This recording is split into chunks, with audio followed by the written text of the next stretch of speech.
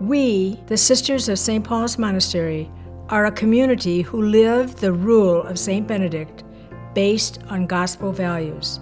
Through our liturgical life and wise stewardship, we create sacred space from which we respond to the needs and challenges in the church and society today.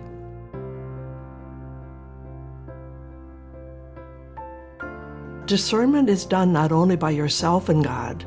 Discernment is done by a spiritual director or a person that you have a deep relationship with. Because I was called by God, He showed me how to love, and because of this love that I have, that God has given me, I can witness that to all the people that I associate with. As I have journeyed on my way, the opportunities that have been available to me and to the other sisters as well has just been a gift. I have done things that I would have never, ever imagined myself doing. I found my way to this place the way many people do, through relationships.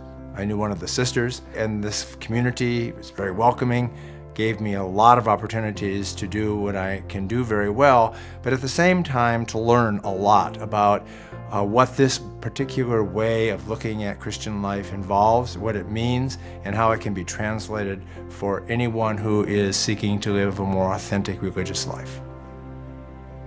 Oblates are Christian men and women who are seeking a formal relationship with St. Paul's Monastery.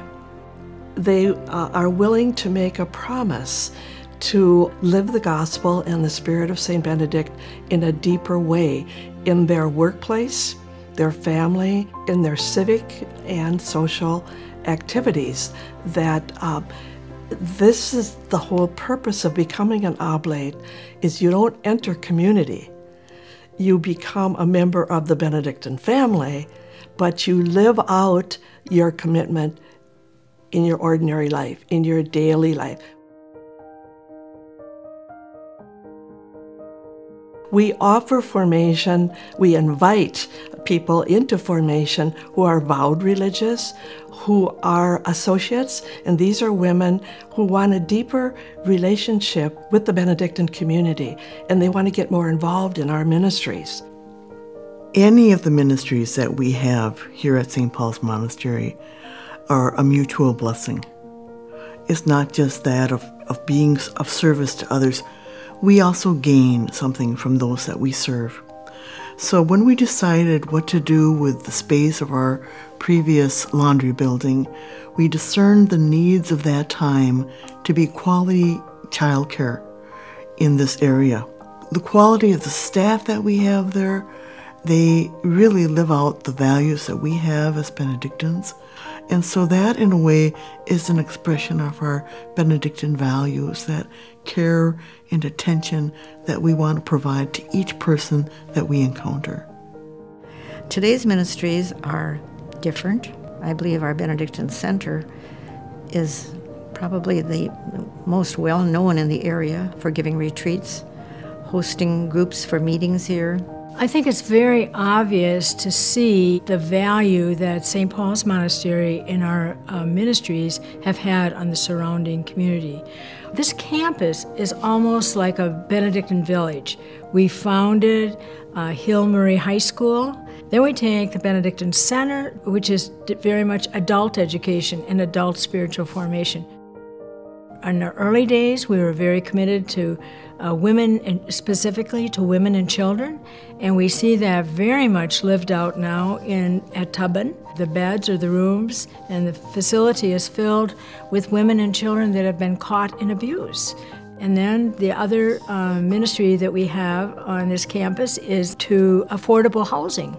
We've had the impact of bringing that kind of excellent service right into this community.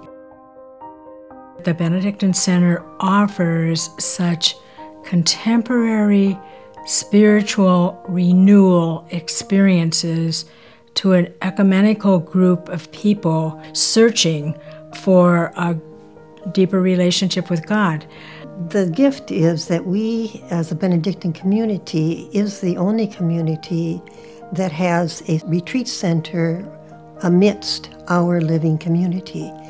And that has been a value for anyone who comes in for retreats on a one-to-one or meeting with a spiritual director.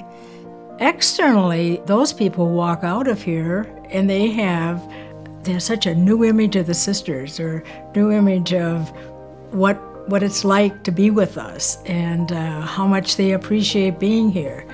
I think by our programs that we have here, people do come and they're enriched and deepen in their life. There's many opportunities for people just to come into a room in the center and close the door and just have peace and quiet, to be still and know that I am your God. That's an invitation, and people find that that is what they need. The center of our Benedictine community is our liturgical prayer life. That's the center. You get involved in the ministry of community, but what ties us all together is our praying together, our eating together, our crying together, and rubbing our rough edges together.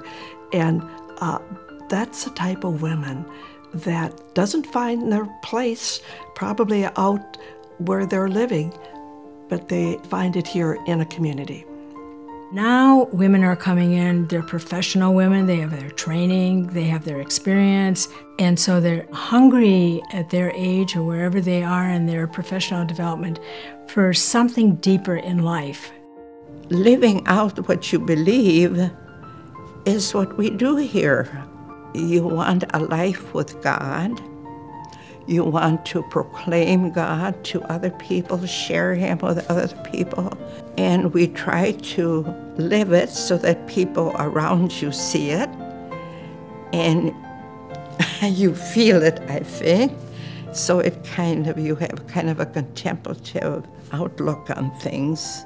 Religious life is a very special calling. It is a deep yearning for the sacred and a call to really journey with others, so you're not doing it alone.